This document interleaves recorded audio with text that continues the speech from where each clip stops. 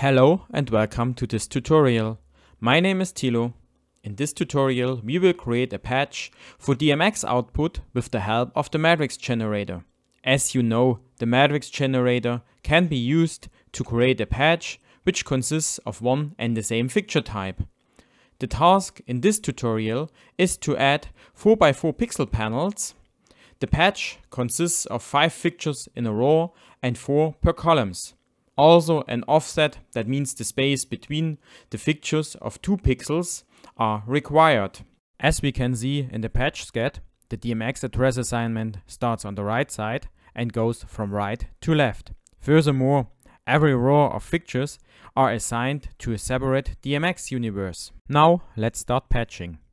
To open the MADRIX generator, we go to Preferences, MADRIX generator. According to our task, we have to patch DMX fixtures, namely 4x4 pixel panels. That means the protocol we let at DMX and the product we change to a 4x4 pixel panel. So in this example we choose the panel 4x4 vertical. In the next step we choose the placement.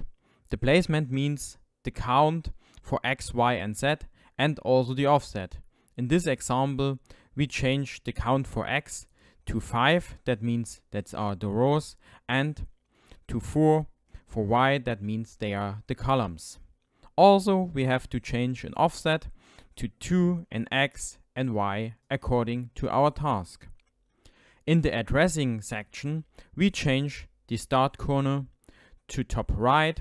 That means all fixtures are now address assigned from the right to the left side, line by line. If we have a look again at our patch sketch, we see only 5 fixtures are assigned in one DMX universe. That means we change the fixture count limit per universe to 5. After we have done the settings, we click OK. When we now create effects on deck A and deck B, we will see the effects are rendered on the new patch. On deck A, I will create a static color in the color red, and on deck B, I will enable the SCE color scroll. That's it for now. Thank you for watching.